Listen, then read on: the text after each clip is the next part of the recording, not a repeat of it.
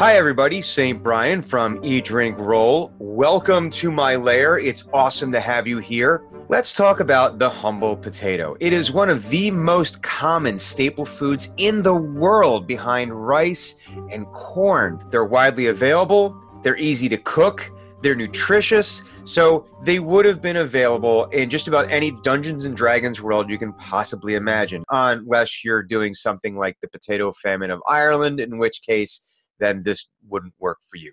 That being said, let's talk about one of the easiest ways to cook a potato, a baked potato, but let's make sure that we do it right. Baked potatoes are very easy to make, but they're also very easy to not do well. The insides could be mushy, the skin could not be crisp. So I'm gonna show you a technique for how to make a baked potato that will have a nice crispy skin on the outside and will have a nice fluffy inside every single time. Ready? Let's go down to the kitchen. Let's go!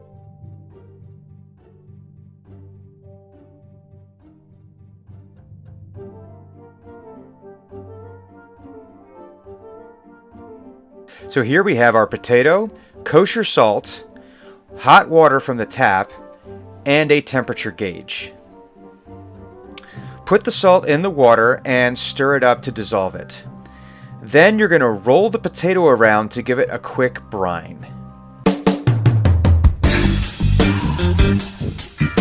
Insert the temperature gauge into the potato, turn on the gauge, and place the potato in the oven at 400 degrees. Set your alarm for 205 degrees Fahrenheit and wait.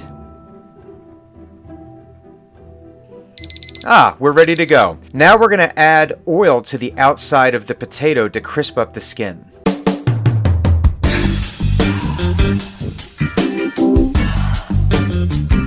Place the potato back in the oven and set a timer for 10 minutes. When the time is up, remove the potato and cut diagonally into it and open it up in order to release the steam and allow it to dry out.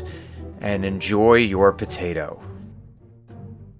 So there you have it, the ultimate baked potato. Now, if you have a suggestion for what I should make next, make sure to leave a comment below, or you can tweet at EatDrinkRoll. If you like the videos that we make, please subscribe to our YouTube and Twitch channels and consider backing us on Patreon. You can do so for as little as $1 a month. Thank you so much for tuning in.